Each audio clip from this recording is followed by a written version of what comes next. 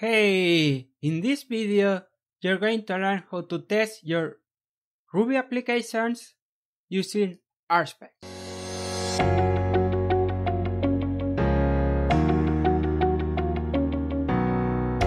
What is RSpec? RSpec is a Ruby testing framework that is very popular, and you can use it to test your Ruby applications. So the first thing you need is this require RSpec auto-run. How do you write a test?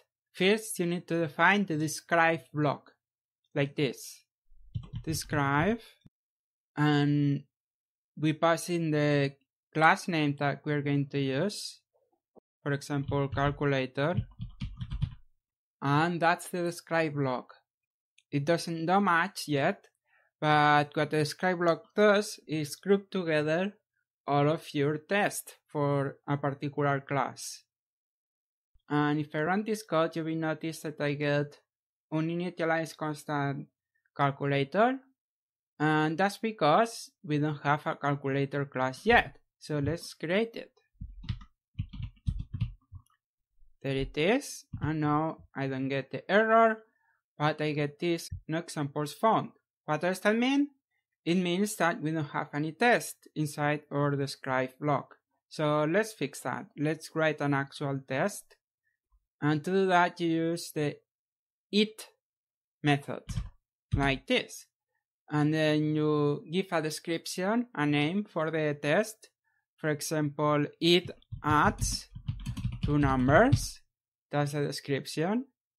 And then inside the it block, we're going to have an expectation. Inside the expectation, you say what you expect and what the actual value is.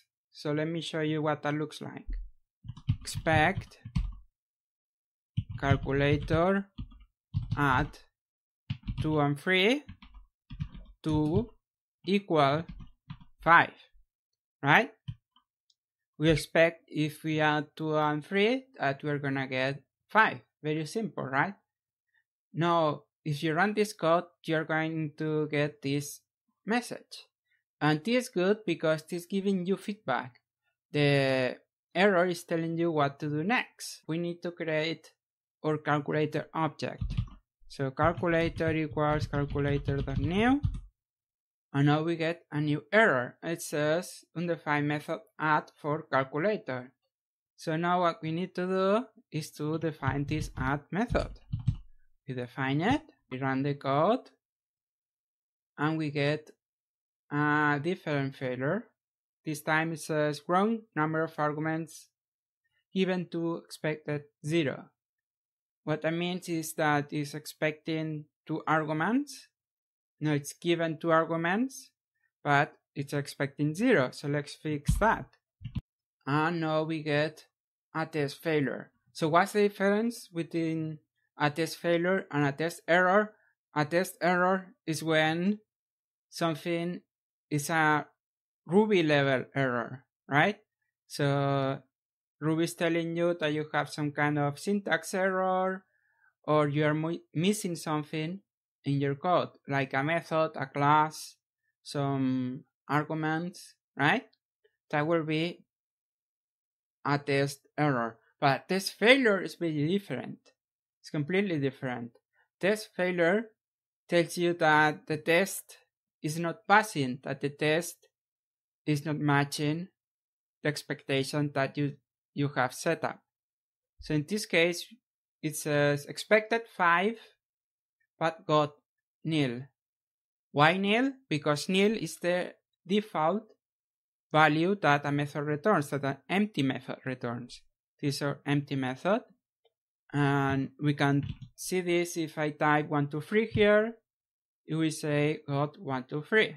When you get to this point, what you have to do is just match these together. So you need the method that you're testing needs to match the expected value. So we could do just 5. And of course this will work. You see that we get this dot, and that means that we have a passing test. But if we write another test, you know that that's not going to work, right? Because that's a hardcode value. But let's do that. Let's write another test. Let's say that we want add, let's say 2 and 2, and that should return 4, right? And we are back to a test failure, and notice that we get a dot. The first dot is for passing test, right? And the F, which is for our failing test. And here RSpec is telling us that the specific test is failing, and this is the failure. It's expecting 4 but got 5, right? And we know exactly why, because we had coded the value. So let's fix that. A plus B, and again we have passing test, and now we get 2 dots, which means two passing tests. And it also says 2 examples and 0 failures. So that's good. It means we made progress. And from here, you would write more tests to keep adding functionality.